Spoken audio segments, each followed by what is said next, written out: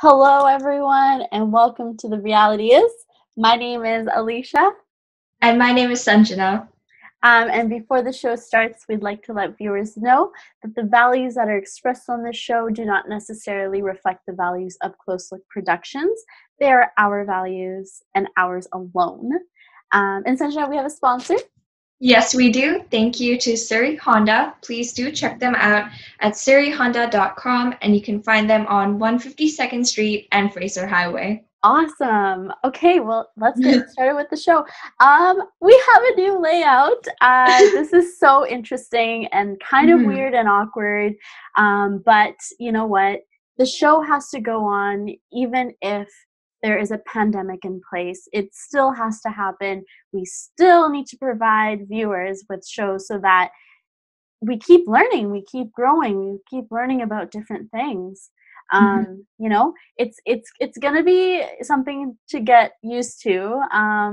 But I really think that with our, I guess, our goal or our aim in mind, we're still able to do what we would normally do if it was in person.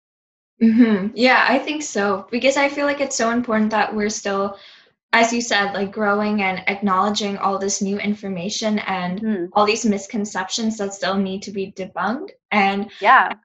switching to Zoom is a good idea because we're obviously respecting, the Hmm. safety standards that are there and implemented. So, Yeah, exactly. And, we still have guests coming. We're going to still have our games. But for this week, we're going to keep it pretty simple. This is going to be kind of like our, getting used to being on Zoom. And it will just be a more basic show for this week. mhm. So let's talk a little bit about our topic, Sanjana. Yeah. Okay, so today we're talking about collectivism and individualism. And this is actually Mm. a topic I was not very familiar with when I was brought up, but it seems like something really worth talking about. Okay. Yeah, well, sorry. um, That's all so good. we I mean, it's just a topic that just came up, I guess, in our conversation, and I brought it up because I know quite a bit about it, and I know that it's something that if we in a multicultural society, if we say that we live in this kind of country where there's so much diversity and different cultures, we really need to like appreciate and understand it in a proper way. And so that's why we're talking about individualism versus collectivism and how they're different and how there is a need to understand it and to really like learn how to also bring it together.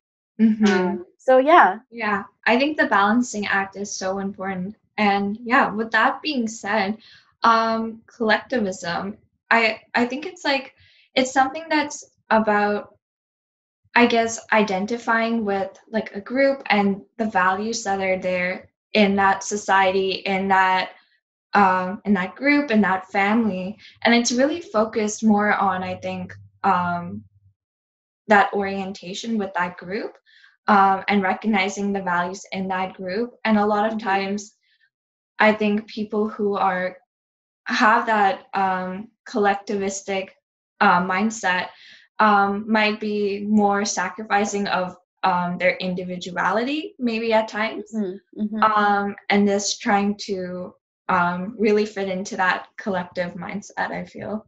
Yeah, so that was a really, for someone who says that you don't know much about it, like I feel like that was a pretty good, Yeah. yeah, Oh my god. insightful answer. But so Thank like you. I'll give a quick definition. Yeah. So collectivism is like a life philosophy, where like our psychosocial, so like our psyche and our social experience, it comes from our identity from our family, a group, or society. Hmm. And like you said, it really focuses on group goals, what's best for the collective group, as well as personal relationships. Oh. So it's like in collectivistic cultures, your idea of yourself, your relationship to others, it's so different compared to an individualistic approach. So you have Mhm. more importance placed on like what other people might think about you, social hierarchy. Mhm. how you present yourself, how you're perceived from other people. So those things become a very, very important thing that you keep in mind when you Mhm. experience the world. Um, Yeah. yeah, and let's talk about individualism. Yeah, let's do that. I think like individualism is really focused on, well, like the opposite of collectivism, I would Hmm. say, like Hmm. really focusing on, I guess, how complex or how unique each person is, Hmm. and really focusing more on that instead of how they fit into a group. More focused on what makes them unique instead of how they've been molded by their society or their group, is what I'm thinking. Yeah, exactly. So it's your individual level of identity that no two people are alike because Mhm. we're all unique. We're all unique snowflakes. We have our own personal qualities, our own experiences, and they can't be the same as other people. Mhm. Do you notice how both like mindsets are not wrong? Like, you know what I Yeah. mean? Yeah, because for a second I was like, "Oh, man, they're both, like, great." Like, I was like, "Oh, well, maybe, like, collectivism is actually more in the wrong, or maybe that's a poorer mindset to have."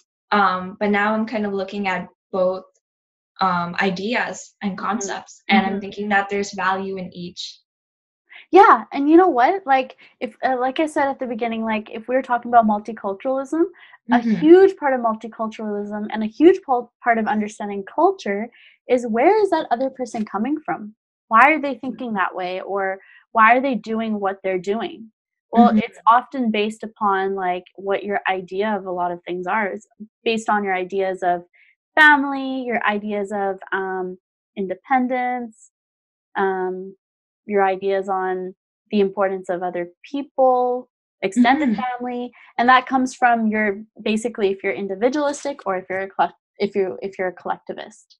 Mhm. So yeah, it's really important to know because then you kind of actually understand the person way more, and they could Yeah. understand you as well. Yeah, Um, definitely. yeah. Because their perceptions obviously dictate the way that they act and the way that they approach different Hmm. situations in their life. And it really goes back to, I think, like that culture episode that we were doing as well, and Yeah. really Yeah. understanding the layers behind Yeah. everything that a person is thinking about. Yeah, that's really like if our our viewers remember, like we had the iceberg and like Hmm. at the top was like food, dress, language, and at the bottom is like more deeper topics that really like talk about this culture like in a very like really understanding where they're coming from. And one of them would be their worldview. Hmm. So I wanted to ask you like, okay, so there's like certain things that people say and it really reflects if you're collectivist or if you're individualistic. Hmm. So one of them would be like, it took a village to raise me. Hmm. That sounds really collectivist, is that? Yeah, yeah, Collectivistic. yeah, exactly. And then the other one would be the American dream. So, it's kind of like this general idea that if you work really, really, really hard, that Hmm. you can, you're in control of your success. Yeah. And I think that's more individualistic, I would say, or I guess I don't know if this makes sense, but maybe even a form of universalism in that sense, that it's like solely like the American dream instead of maybe acknowledging like more of like, various people's dreams from Mhm. like different culture groups. Yeah, yeah.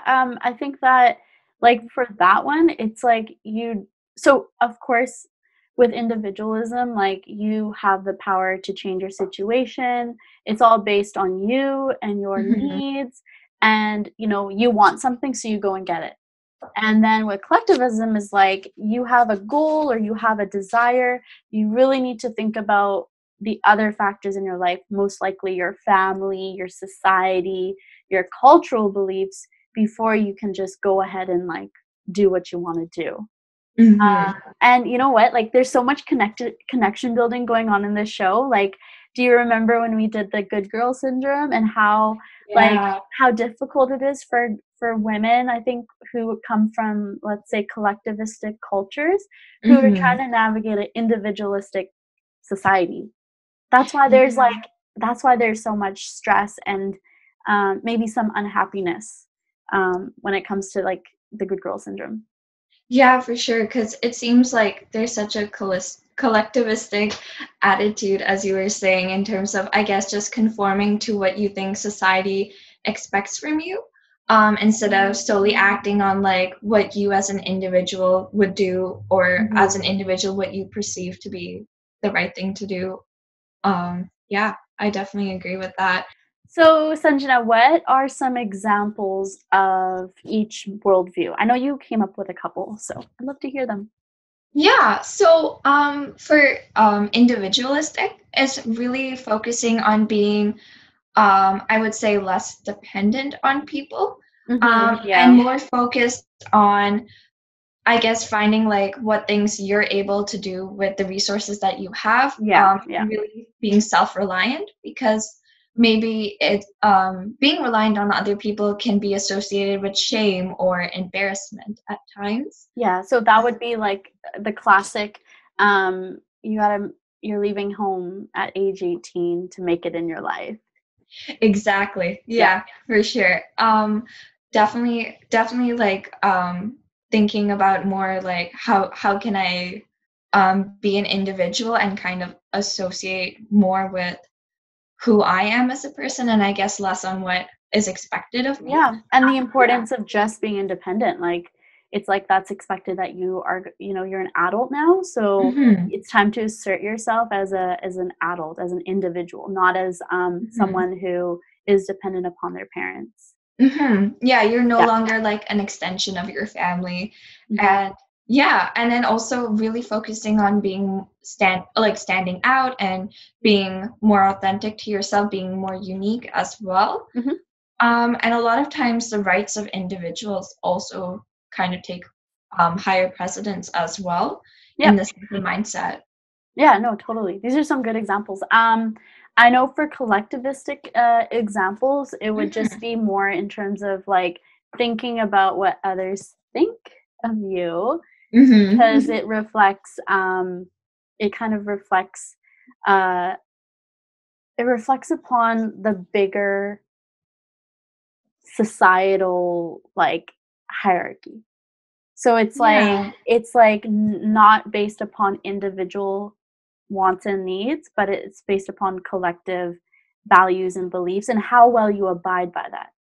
Mhm. And so Yeah. I think if you don't abide by it, then you're labeled as something that you don't want to be labeled as because it's so important in that culture.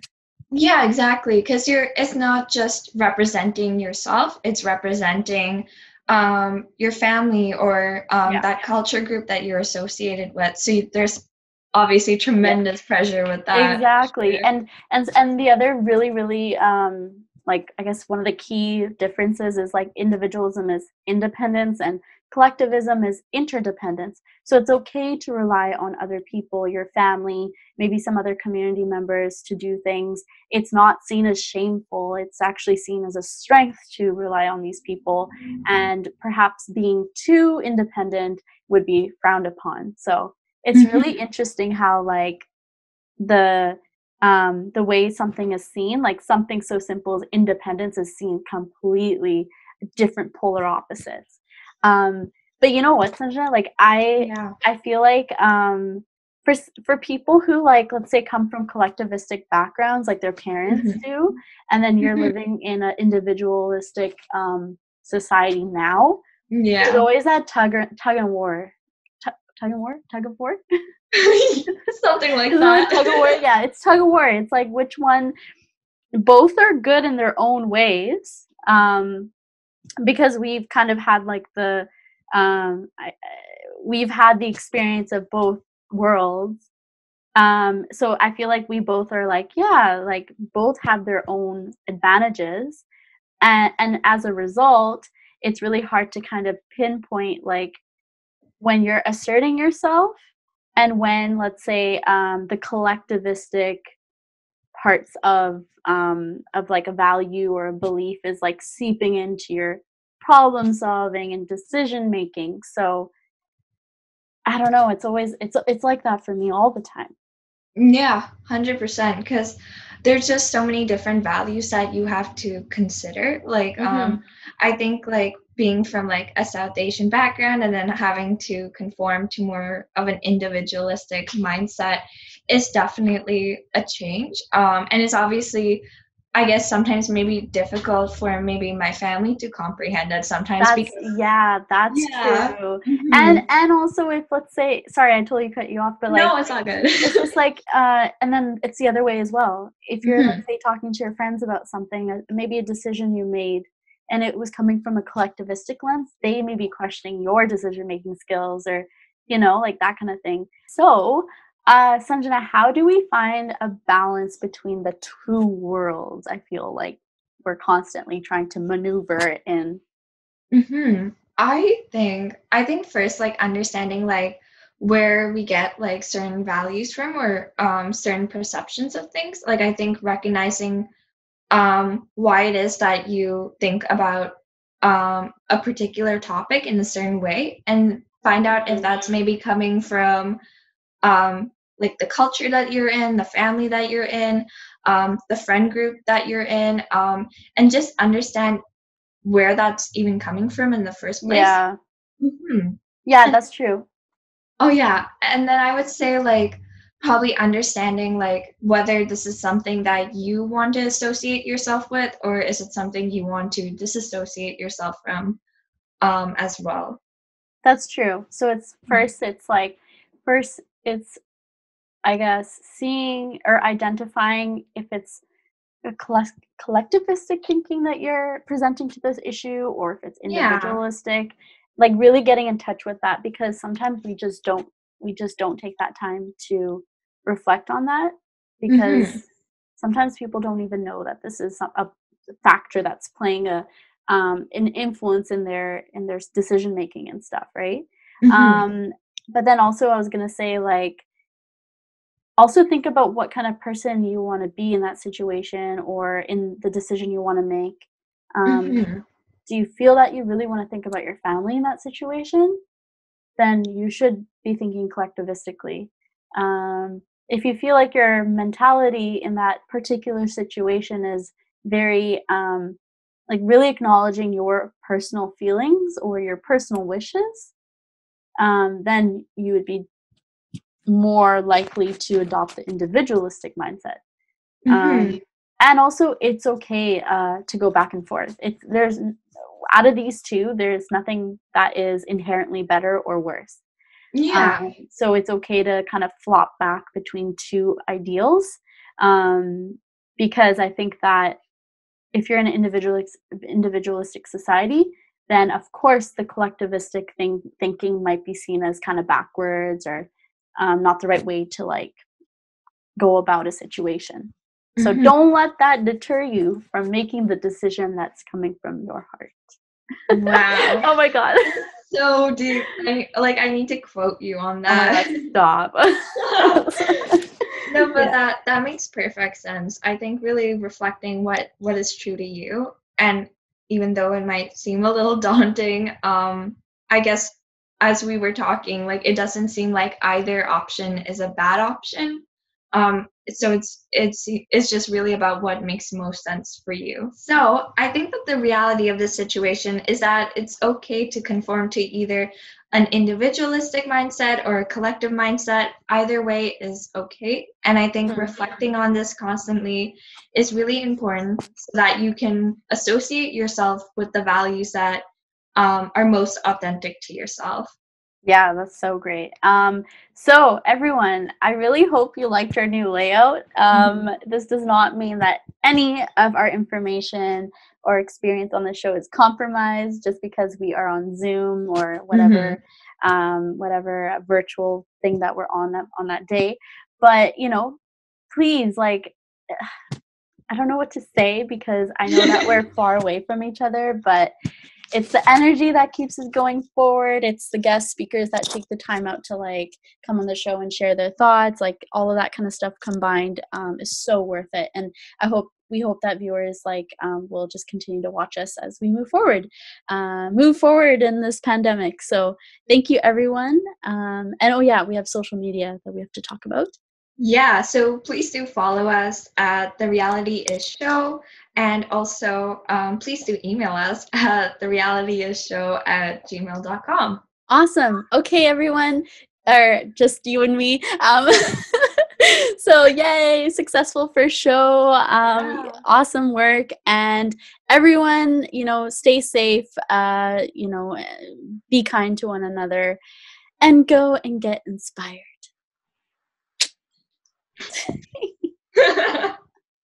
Yay.